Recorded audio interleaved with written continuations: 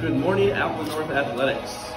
I am going to attempt in one take to show you how to make a handle for a sandbag. So we'll see how it goes. I'll probably mess up and you know what? Oh well.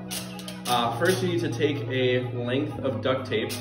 For me it's about a little over 1 arm length, maybe about 3.5 feet-ish. You're gonna fold it on top of itself. This part is tricky, because once the tape is sticking together, it's not coming apart. And I already screwed up about 6 times. So, we'll see. Oh, not bad. Not bad at all. Alright, so I have my strip of tape. Now I need to enforce this. The first time around, ripped pretty quickly when I made a handle. So you can see, I made a handle right here. First time around, it ripped. So what I'm gonna do is make some strips that are longer than that folded over strip. Again, we folded it over onto both sides. I'm gonna lay this down. And then what I'm gonna do is try to place the folded over strip onto the open strip so that there's an overhang. Just like this. That way I can fold it over. And now when I tape this part, that's what gets taped onto my sandbag, it's reinforced extra. So I'm reinforcing the handle itself and I'm reinforcing the location where it gets secured to the sandbag. So I'm gonna do this about 5 more times. Hopefully I have enough tape.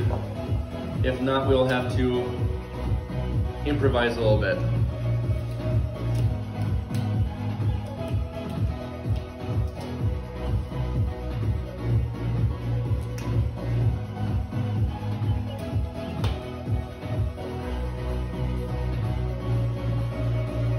So with this project, I have made a good handful of errors. I don't know if you guys can see, but there's a good amount of tape that I wasted because I was trying things and learning and trying and learning as I went, which has been kind of fun.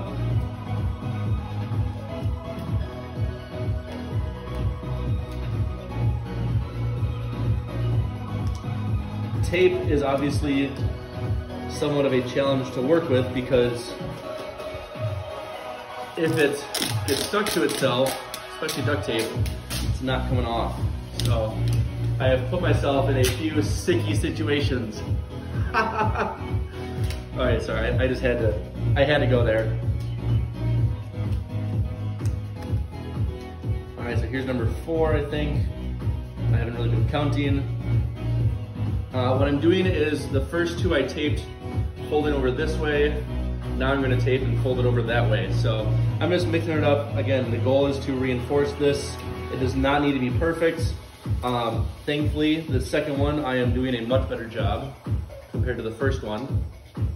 But now it's getting fairly thick.